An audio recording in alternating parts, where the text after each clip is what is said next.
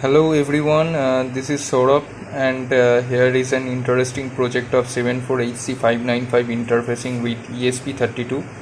So there are lots of hookup words and here is 3 7-segment display. That 7-segment displays are connected with 3 individual 74HC595 ICs. So basically, as we can see that only 5 wires are coming from ESP32 and going into this breadboard, and lots of wires that is connected across this 3 7-segment display, that is 3 into 8 is equal to approximately 24 wires are connected over here. So if we connect these 3 7-segment display with this microcontroller unit, or that is a ESP32 dev kit board, so it will not be possible because due to lack of output pins.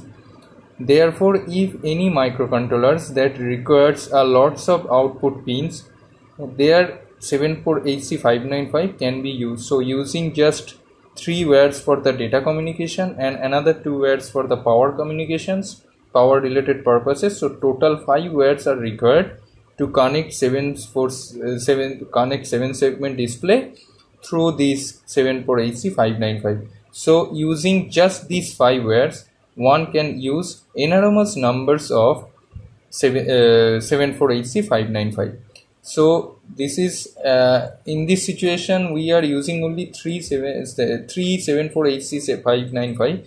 One can use more than that. So there are lots of people are working in this using 10 or 20 or even 50 of 74HC595 to make up huge LED panel just using 7-segment display, and they requires only 5 wires. So let's see how this is working. So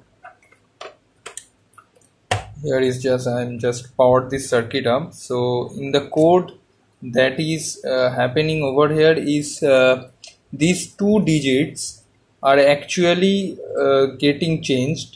So basically this is 53, 54, 60, 61, 62, 68, but this digit is not programmed, that is getting converted. This one is getting converted to here.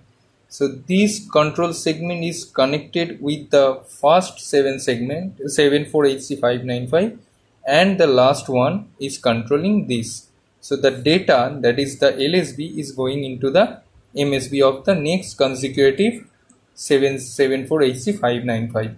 So this is how this works, and the code and other related information about how to use this 74HC595 and connect, whether it can be LEDs or it can be 7-segment or it can be any other peripherals that requires output pins only. So one can connect using the proper implementation of the code and 74HC595. So the information of the firmware and other related documents are available on the Circuit Digest website in the blog post. So this is all. Have a nice day. Bye bye.